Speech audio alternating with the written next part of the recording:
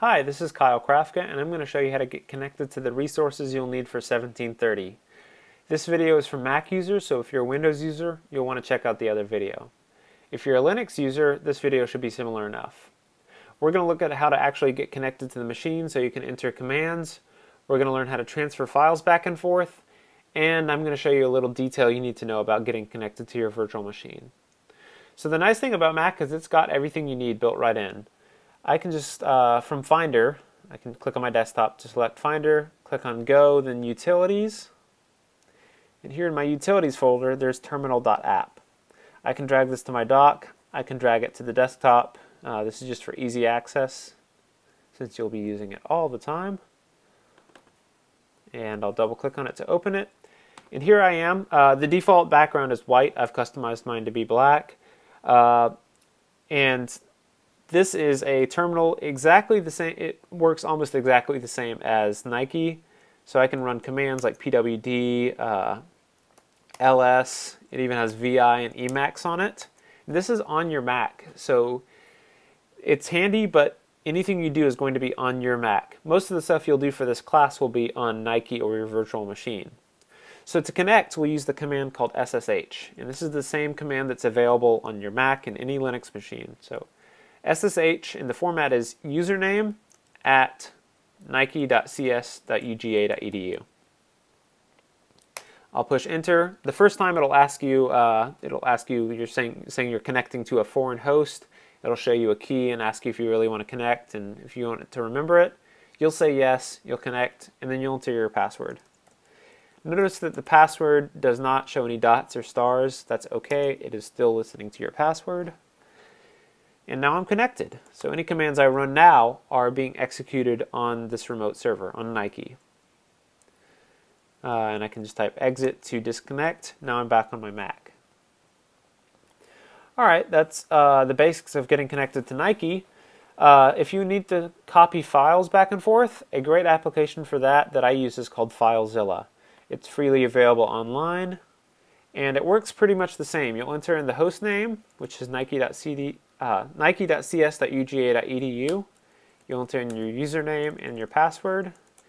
And the port number, this, if you move your mouse over it, it'll remind you that the default port is 21, but that's the default for FTP. But the default for SFTP is 22. We're using SFTP, we need the port 22. Now when I connect, the files on my local machine are on the left and the files on Nike are on the right. So I can drag files back and forth. I can drag them from the right hand side to my desktop and back, and that allows me to copy files. Alright, now the other detail you need to know is getting connected to your virtual machine. The virtual machines are behind UGA's firewall. Nike is not. So you can connect to Nike, but watch what happens when I try to connect to my virtual machine. I'll enter my IP address, my username. It'll just sit there and eventually it'll time out because UGA's firewall is not going to let it through. I can hit Control-C to cancel that. One way around that would be to log into Nike first.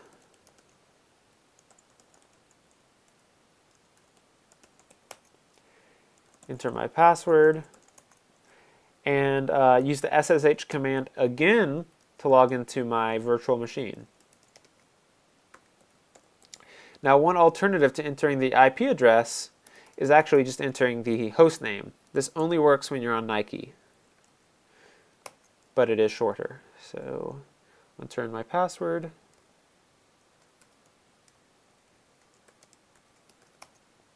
And now I'm logged on to Nike, which is logged into my virtual machine. So when I exit, I'll have to actually exit twice to get back to my Mac. Alright. There is another way of doing this, which I think is probably a little bit better, but it does require some additional software. To do this, you'll have to go to remote.uga.edu. When you go there, you'll enter your MyID and password, and it'll download some software that lets you get connected to the VPN, which is the virtual private network. And here, I'll show you.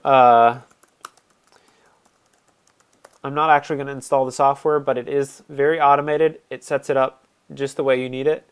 And once this is installed, once you give it all the permission to install, it puts a little application up in your menu bar. It's not permanent. You can take it out of the menu bar and only put it up there when you need it. But you'll click on Cisco AnyConnect, and you'll connect to remote.uga.edu, just like this. And you will type in your UGA MyID and password.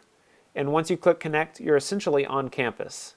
It will treat you like you are on campus, even though you're not.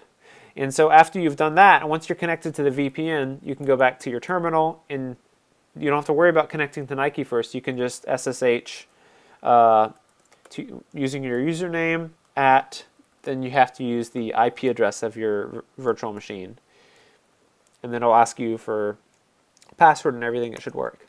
I don't have it installed right now, so it's not going to let me through. But that is a better way. So I hope this tutorial has been informative, and I hope you have a great day.